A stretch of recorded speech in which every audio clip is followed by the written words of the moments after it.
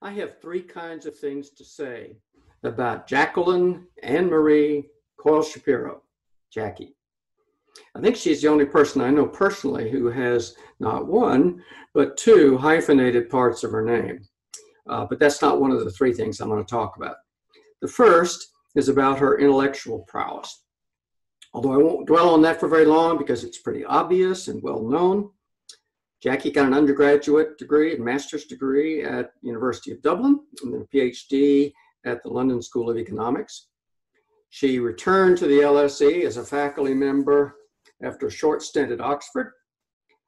Since then, her stellar academic work has enlightened us on topics such as psychological contracts, organizational citizenship behavior, organizational justice, and the employee-organization relationship. She's been a sought-after presenter and keynote speaker at conferences and workshops around the globe. She has also organized several such events and edited books from their output. Second, on that note about her organizational administrative skills, let me turn to her service to the Academy. However, I have to start on a personal note.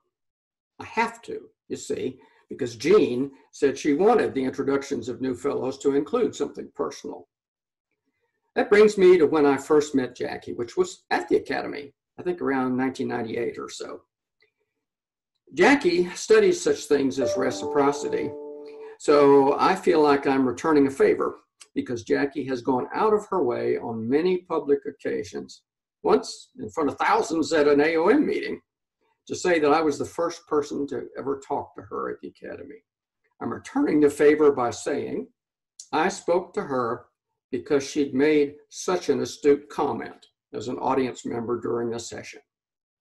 Since then, she's risen through the ranks of the Executive Committee of the Organizational Behavior Division. Now she's president of the Academy. And I should add, the first ever as a UK-based scholar. My third point echoes what I've said about her intellectual prowess and her astute audience comment. The context comes from remarks by Richard Feynman, Nobel Prize-winning physicist. Feynman recalled that his mother never asked him what he'd learned at school each day, but whether he'd raised a good question. I recall that when I read some comments Jackie made about a highly contentious political subject. She was part of a host of distinguished scholars making comments. They all had many profound things to say.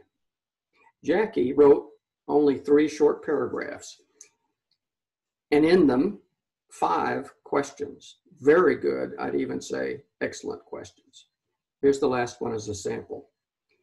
In the case of a professional association such as the Academy that is governed by volunteers, how can it manage the ideologically driven expectations of a global and diverse member base without fractionalization?